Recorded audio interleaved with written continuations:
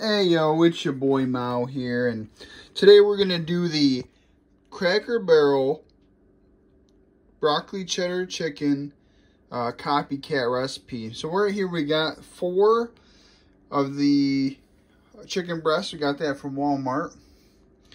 Generally you put in some big broccolis, but guess what? We got rice broccoli here. Make it a little bit more delectable. You preheat your oven, boom, 350. That just went off.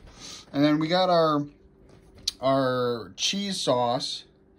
It's got a can of cheddar cheese soup. We got some paprika, shredded cheese, and a cup of milk. And then to top it off, we got some crushed up Ritz crackers. So what we're gonna do here is we're gonna put half this mixture on top here.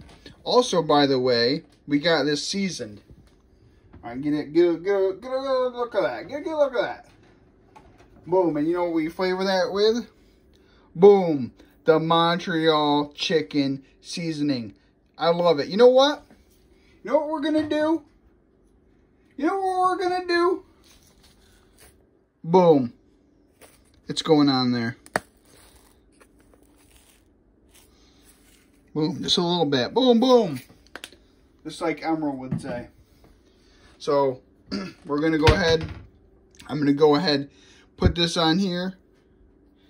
Maybe add a little bit more not chicken, cheese. Extra sharp cheese. And then, I'll show you what it looks like before we put it in the oven. After we put it in the oven. And, yeah.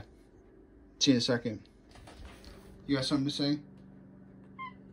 Alright, so after you combined your broccoli, your cheese mixture, and your Ritz crackers, you see that right there. I added just a little bit more cheese to the top. It's going to cook for 45 minutes on 350. Probably about 40 minutes from now, I'm going to go ahead, take it out, and add a little bit more cheese to the top, depending on what this looks like. And then let that melt and then dig in. So we'll see what it looks like after we're done. And there you have it. That is our final product, the broccoli cheddar chicken bake. Now you got any final thoughts?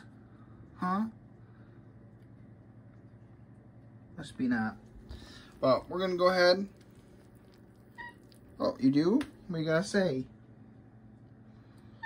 Okay. But that's it. That's the broccoli cheddar bake. Chicken bake. And we're going to dig into this. And we'll see you next time with some, well, my prized dish.